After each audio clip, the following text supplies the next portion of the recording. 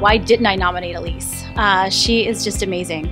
I have been in college counseling now for almost 25 years, and Elise is one of those kids that only comes along not often. My favorite extracurriculars are probably sports because I've grown up an athlete my whole life.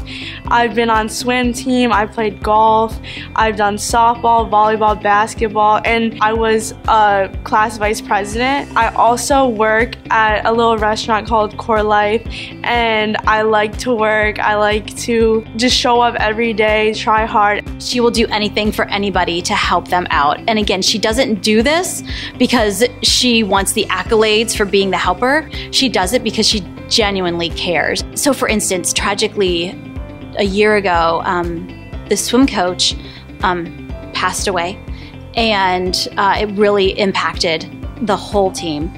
But Elise got them rallied. Similarly, that winter, the swim coach didn't sign to come back, and they thought they were going to lose the whole swim season.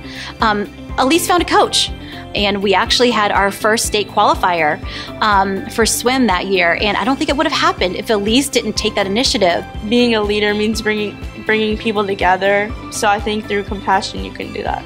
I think compassion is a very important trait for a leader because you need to be able to relate to everyone, and you need to be able to understand how people feel.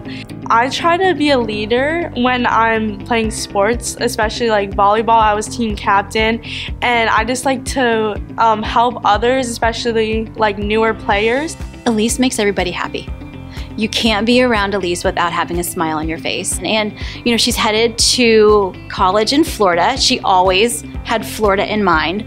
But I think that Florida fits her personality best because it's sunshine. And that's Elise. Elise is sunshine.